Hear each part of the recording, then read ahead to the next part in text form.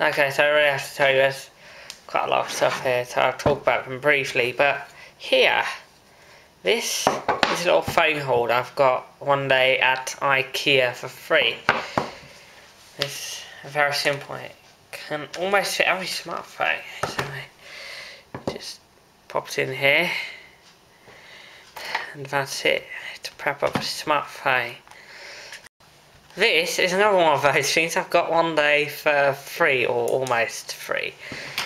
It's a selfie stick with a little phone holder at the end. Yeah, don't use this one that much, but hey, I've got it there just in case. I've got this little thing here. Yeah.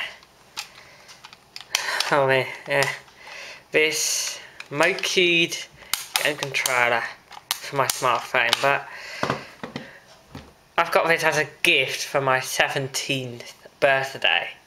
Yeah, it's just really nice in the hand, buttons work just fine. Get play mobile games with this thing. This little pouch, I've got this one before, the SD card, I've talked about that one before, but here's a spare battery for my camera, and here's the new USB OTG for USB-C. So if I plug this in, could plug anything into that. I used to have a micro USB version of this one, but that's the one of course doesn't fit USB Type-C. Next point of interest is this pair of Samsung Galaxy Buds, which I use every day. Even take them to school when needed. Pretty much always, but there's a little bit of a story behind this one. Back in previous classes, there were times that I had to use wired earbuds. I can't show you any all of them because they've all gone away somewhere, but that's exactly the reason I went into wireless earbuds. Those first one was from a local HEMA. It was one of those with a little cord in between. I could only illustrate that like this. There's a little box there.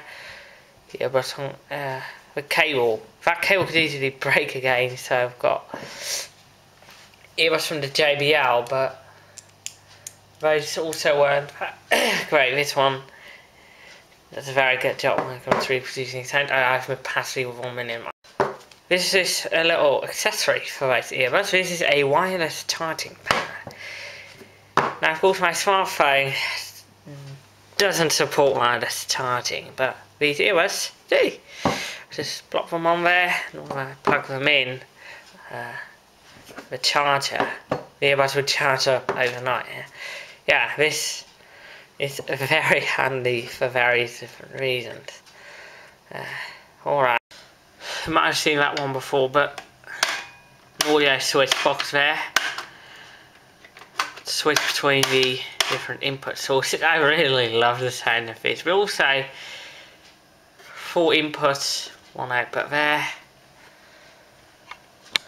Right next to that sits a little clock that doubles as a weather station. So I can see indoor temperature and humidity there, along with the time. Right there we have a mouse that I reviewed a while back, along with a little mouse mat from Action. I've also bought this thing at my local Action little weather station. I actually bought it from a receipt that I've got along with a gift for my 17th birthday. So I actually took that back because I didn't need it, and I bought this instead. It was at least better than having to fully reject the gift. In addition, it just feels pretty nice. And finally comes this thing here, which is inside of this case.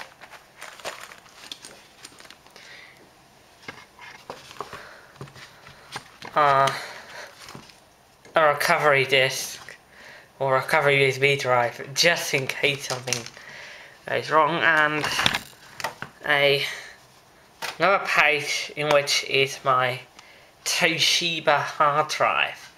I actually got this one for my 16th birthday, and I use it to keep all my backups on, which is very, very important to do. It's very important to make backups of any important data you might have, because if the computer breaks down or gets infected by malware or gets stolen, yeah, you do really need to have a backup. Oh no, we're about to hit the 1 minute mark. I've seen the old micro set before, but I did went ahead and save the original remote for it, which actually does work at turning on or off the system, adjusting volume, and selecting between the inputs on the back. Set auxiliary 1 to that little switch box, and input 2 to a cassette deck.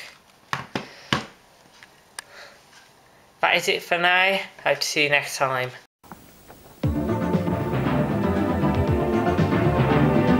I hope you've enjoyed this video. If you do, please give a thumbs up and share this video with all your friends, and perhaps consider subscribing to my channel.